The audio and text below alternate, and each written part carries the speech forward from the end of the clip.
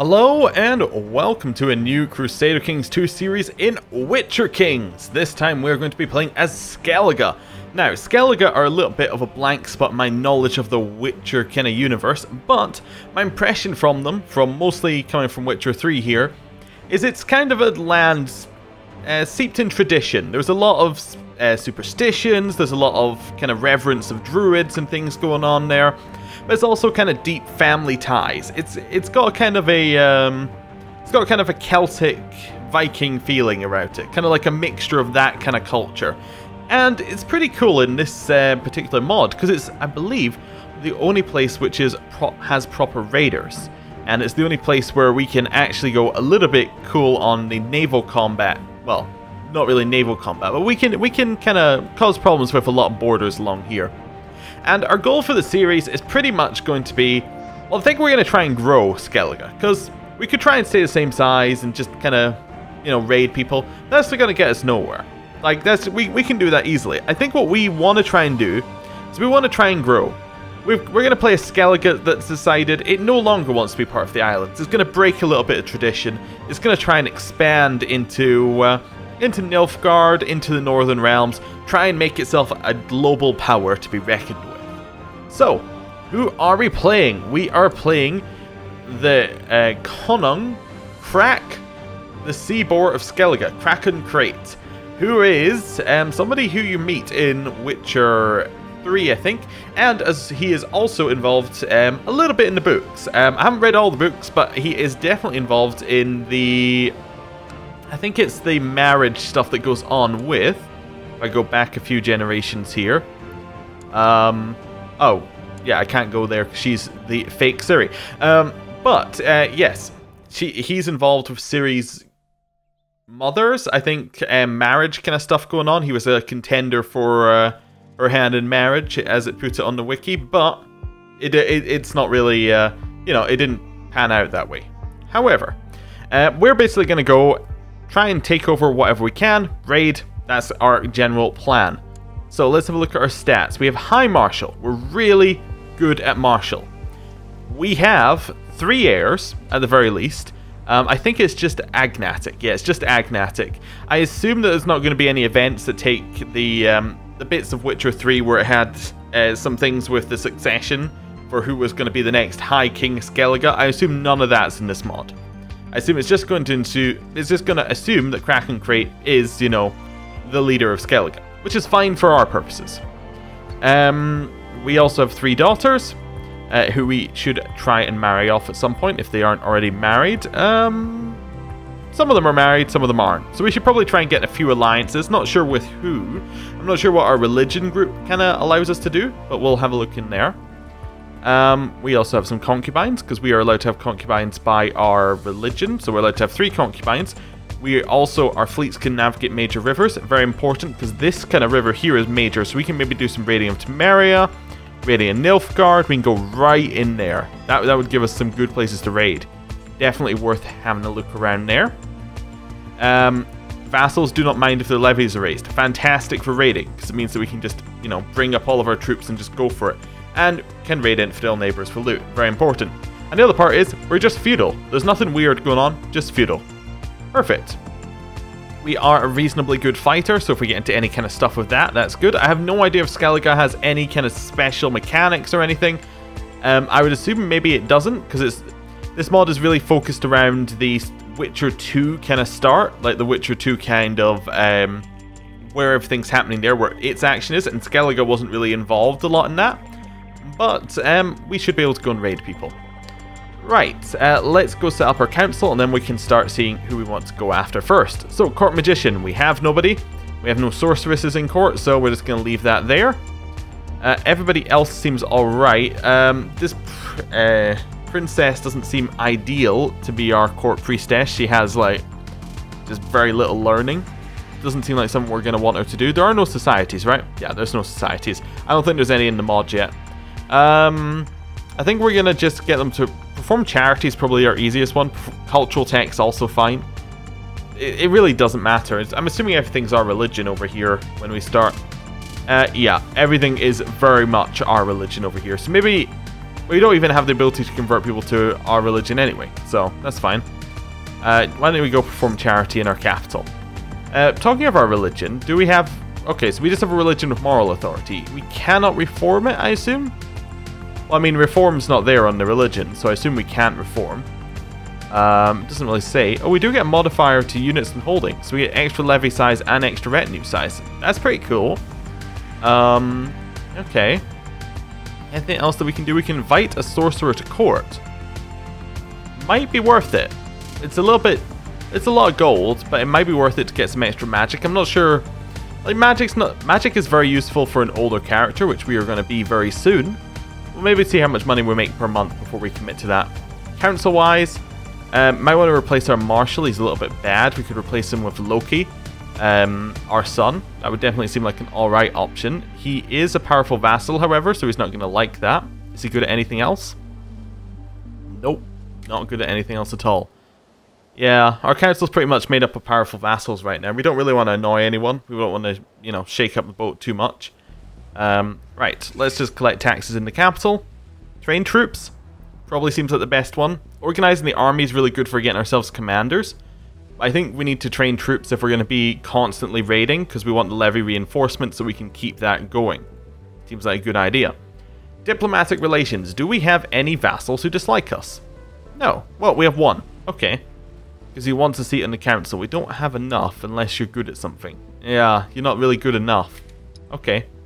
Well, we're going to improve relations with that vassal then. Where are you? You're over on that island. Seems easy enough. Our chancellor's pretty good, so he can go improve relations over there. Alright. Next stuff up. Our laws. We have Gavelkind. Ideally, we want to stop getting Gavelkind. People dislike it when I go straight to Tanistry. Tanistry is the best option. I will say this again and again and again. Tanistry is so good. People dislike that. Primogeniture seems like it could be a good option.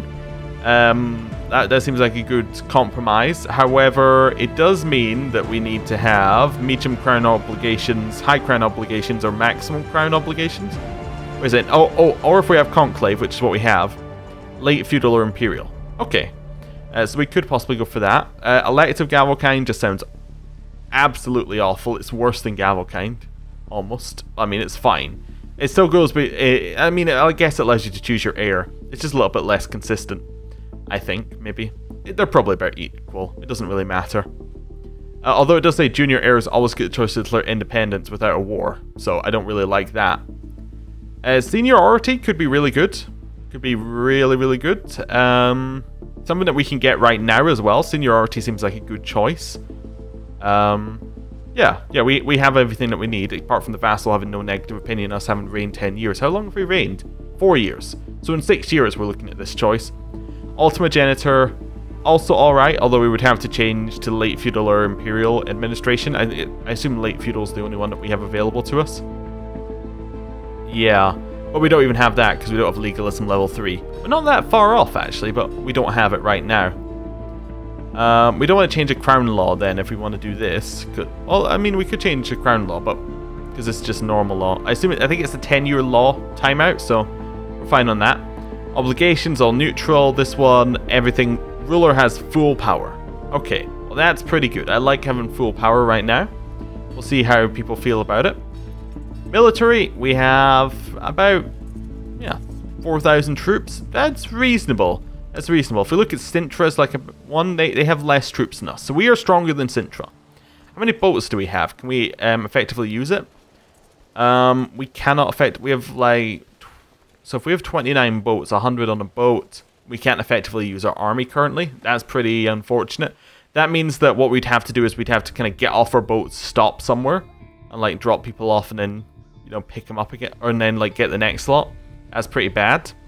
Ideally, if we're going to try and attack somewhere, we might want to try and get some coastline. Do we have anywhere we can attack? We have nowhere that we currently have a Casus Belli on. Alright, important to have a look there. Court physician. Do we have a good court physician? Designated regent? Well, I would assume that should just be our son, Hjalmar. That seems like a reasonable choice. Hjalmar, where are you? There we go, we'll just make him our regent for just now. Court physician, we have a 20, that's pretty good, it means we don't have to spend money. Right, ambition. What are ambitions? See the realm prosper. Tempting. Tempting. We could definitely do that as the first one here. I guess this is stewardship early, which would be nice.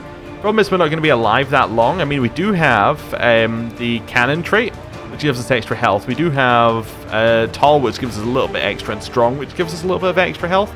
So that would definitely keep us up. I think skilled fighter even gives us health. So yeah, we are going to be alive for a reasonable amount of time. Even skilled tactician gives a little bit. But as you get older in the mod, it starts to try and kill you, which is unfortunate. Build a war chest could be good as well. We can definitely do that really quickly with raiding. In fact, I think that might be what we go with. We can do that quickly with raiding. And focus. We go further into kind of war stuff, get ourselves more people around us. We go into stewardship, try and get ourselves some money. Definitely seems like an alright option. That would get us a reasonable amount more money. Family would be good if we were looking for more children, but we really have more than enough. Seduction doesn't seem like us right now. Scholarship and theology don't really seem like where we're going. I think either hunting or war seems really good. We don't have any rivals, do we? No, so we'll go hunting for just now. Hunting's reasonably alright. Okay, court magician can't choose. We can create a title. We can create the Duchy of Skellige. Not really what we're going for. We have an unmarried heir. We should definitely marry him off, but we should also set crown focus in our capital to basically get all the good events. Right. Heir. We're looking for marriages. What would be useful to see? Actually, let's look on the... oh yeah, I think we can still use this to have a look for marriages. So if I load filter 0, that should give us our marriages. So it's my religion group. People who are women, not in prison, not married, not a ruler, in diplomatic range. Doesn't matter if they'll join our court or not. Great House doesn't really matter, although might matter for marrying off our son. Might be a good idea to have a look for a good Great House. What's our son got in terms of traits? He's got strong, which is pretty good. If we get too strong, that gives the child a good chance of getting strong. Let's have a look. Let's see if there's any strong people out there. There are no strong. Okay. But it looks like we can marry into the north, which is nice. That's very nice. That means that we can potentially get some marriages, which would get us alliances, which is good. Let's load a Great House then. If we can't have strong, we'll load Great House. And let's just see if anyone has any genetic traits. We could marry... We got our son married to Cyrilla. To Ciri. That seems like a fantastic idea. That actually seems brilliant. It gets a strong claim on the Kingdom of Sintra for her, which is something that we could actually press actively in a war. That seems fantastic, yes. Let's arrange ourselves this marriage. I mean, it's not necessarily the easiest war in the world, but I think this is a good one. And the claim will be inherited by a successor to Sintra, which means in our family line, even if we can't get it for Ciri, we can get it for us. Seems like a fantastic choice. Our next son along is not married as well. Let's see who we've got. So we've done the genius. Let's see who's next on our list. Next on our list would be like Quick. That would be our daughter. We should really do Great House, not mine. Wait.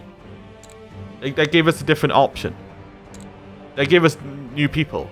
Why when I went to yes, does it only show us her, but when I go to not mine, it shows us more? Oh, because these people aren't in great houses. Well, that's not working as intended then. That just doesn't work, that button. Okay, weird. Anyway, yes. So Quick's not going to work for us. What was it? Tall? Is that the new one? Could also be called Giant. Nope. Okay, neither of those.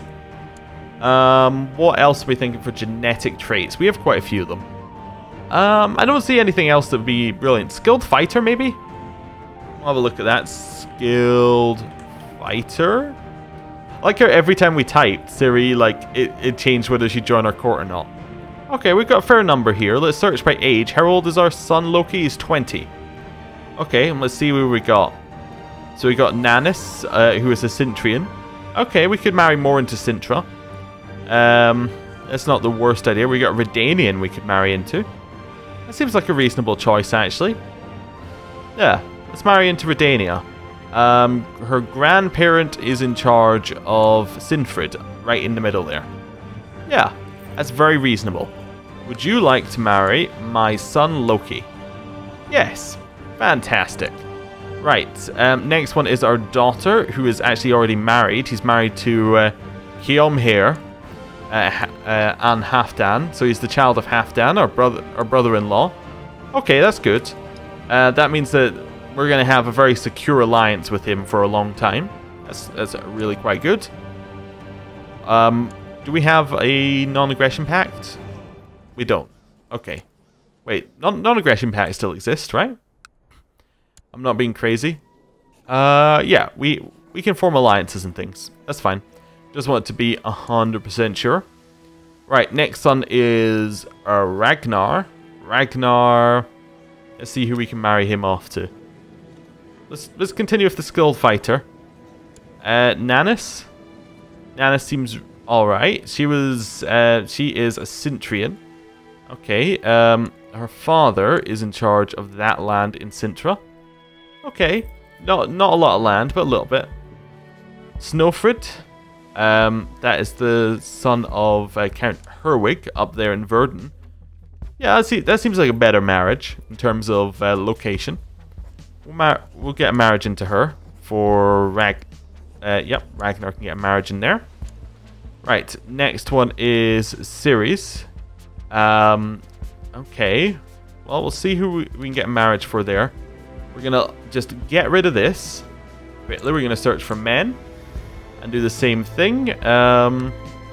So we're looking for things like strong. Strong's definitely a good one. Doesn't leave us a lot. We could marry her to Sigismund Dijkstra. That's an interesting marriage there. I'm just interested to see if he'd say yes, to be honest. Matrilineal? He would not say yes to a matrilineal marriage, but he would say yes to a marriage if we wanted that to happen. I mean, it's an alright marriage. It definitely makes things interesting. You know what, sure, we'll marry into House Dijkstra. And next one is Gurit. Let's see who we want to marry her to. So we've done strong. How about quick? We got the Prince of the Hengsforth League up here. So his parent is a king. That seems like a real good marriage for our last daughter, Gurit. Perfect. Perfect, perfect, perfect. Right. Now we've done that, we should start having a look about where we want to start, you know, raiding. Let's just start with a few close ones. Let's see what we got. See if we have anywhere. So all along here is worth just a ton of money. Look how much is. So basically, if you don't know what raiding is, we have a look here. It says what our max loot is and what loot is protected by fort level. So max loot is the amount you can get from just sitting on a province. Loot protected by fort level you get once you finish the siege. What we're looking for is provinces that have a high amount of loot, which is outside the fort level.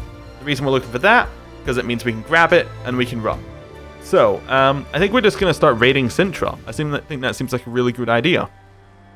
So, let's raise ourselves up some men. Let's go for our vassal levies first. Then we're going to raise up our fleet levies. And we're just going to go grab these. We're going to do Shift V to get them all on boats if they can get on boats. We get the remaining men. Luckily they can all walk, which is nice. We'll get our boats and we'll get them all to go to the same place. And we'll unpause the game. There we go. Commander of Skellige we need. That's fine. We can put in a commander. We'll put in Thornstein.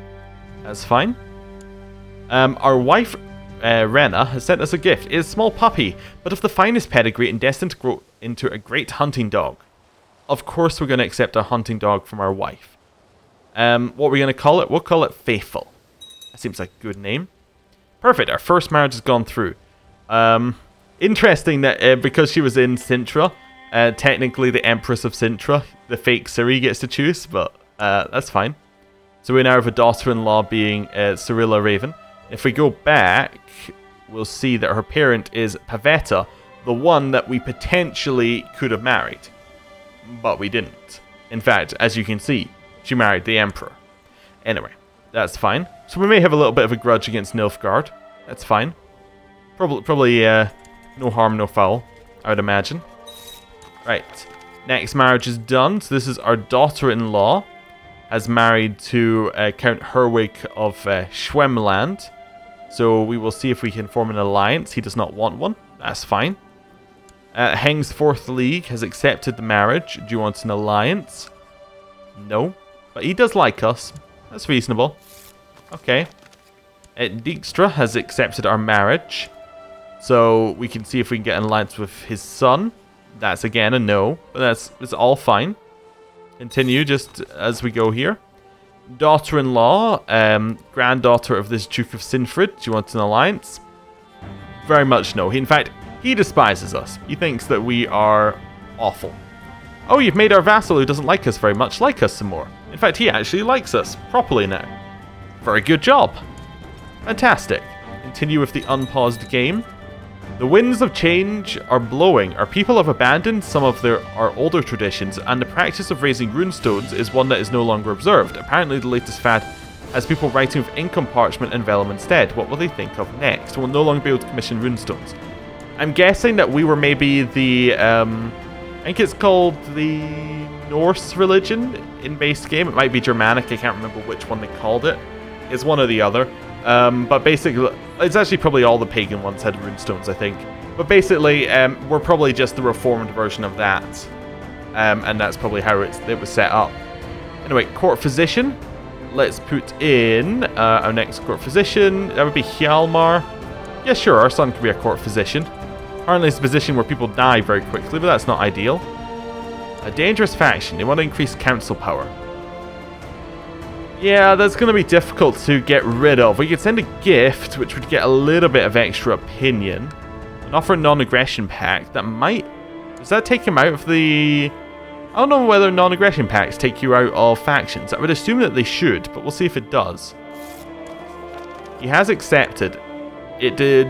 It took him out of the faction. Perfect. It works exactly as it should. That's nice. Right, we'll get our boats. Double check our load capacity is 3,200. So yeah, we can't fit our entire army under, but we can fit a fair amount. We'll fit our vassal troops. Sure, we'll lead some raids ourselves. We'll go with Loki and Ragnar. Yeah, we'll go with our two younger sons. That seems like a reasonable raiding party. Get off here. Oh. No, I forgot to do. Right, toggle looter. That means that we're actually allowed to loot. So, we'll head over to Sintra and have a look over here and see what we got. A druid stands before you, offering you his services and wisdom. Of course we're going to accept a druid. Why would we not accept a druid? Right, and we're just going to drop on Sintra. Is there a... Oh, there is ruins in there as well. Which does actually have something that can be looted, I think. Yeah, it's got 8 loot that we could potentially get there.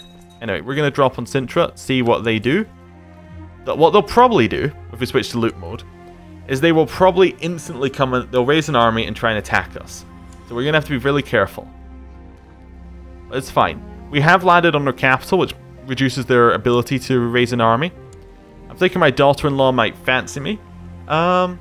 Sure, we'll make a move. We're kind of a lustful fellow. We have a lot of children, and you can probably guess why. So we'll make a move. We've taken everything from fort level there. There's still a potential amount of 39 extra gold that we can grab here. If we siege, I don't think it's worth sieging, so we're just going to drop out. How much money can we get? We can get 300, so that's going to be good. We gave her a good tumble. Fantastic. Right, we can now drop in on the next province. They might raise the capital's troops and come after us here. Definitely a possibility. If they don't... See, this is what I thought they might do. They raise some troops.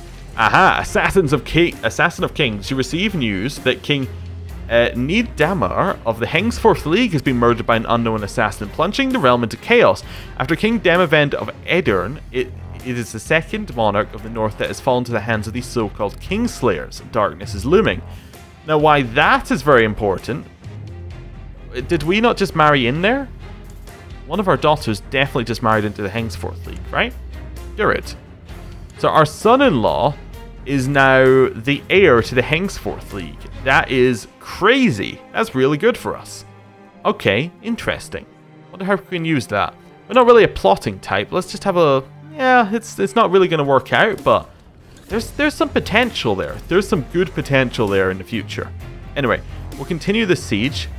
Our dog is growing quickly and is no longer a little puppy. He runs fast and has a keen nose, and your dog handler is praised his good character. Good dog. Fantastic. you can get Bad Dog, and Bad Dog will basically go and attack people. And that seems like a really bad thing for us.